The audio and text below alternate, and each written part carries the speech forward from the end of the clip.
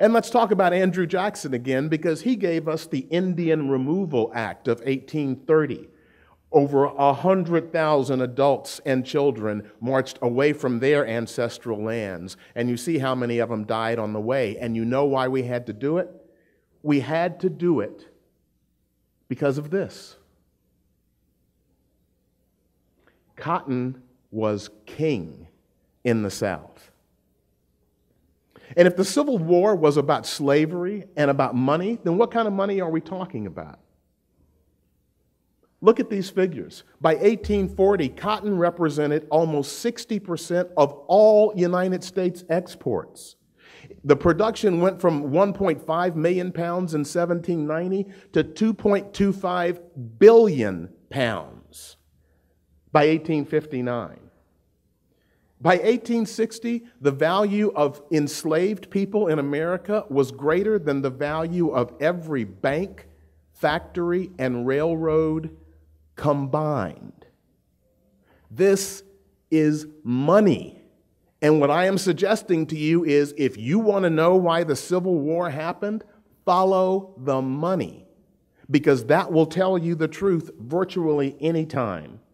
There were more millionaires per capita in 1860 in the Mississippi Valley, one of the poorest sections in America today. More millionaires per capita than anywhere else in America, and that was because of slavery. These are facts these are not anything that's in dispute. You can confirm this yourself. And one of the things that I would like to suggest is, when we are thinking about this, we have to go back and look at our history. And this is where, man, talk about having a physical reaction. These people forgot the story of King Cotton. How many people here are from the South? So I don't know if anybody here, have you ever had King Cotton bacon or King Cotton sausage? Okay, I see. I grew up in Tennessee. This was the lifebread of my family. You know, King Cotton was it was a food product, and it was on everything. And it was like in my childhood. Well, this is a picture from Memphis, Tennessee, and you can see the King Cotton logo over there. And there was even the Hotel King Cotton, which was like the fanciest hotel in Memphis.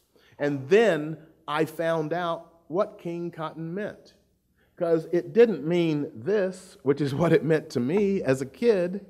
King Cotton was the theory that rich people in the South used to say, we can secede from the Union and it will work economically. Because if we cut off cotton exports, we can shut down the entire textile industry in New England. And England and France will have to fight with us, because we can shut down their textile industries. Remember, 60% of U.S. exports were cotton, and that was back in 1840. And it wasn't said any better than by this South Carolina senator who said this, without firing a gun, without drawing a sword: should they make war on us, we could bring the whole world to our feet.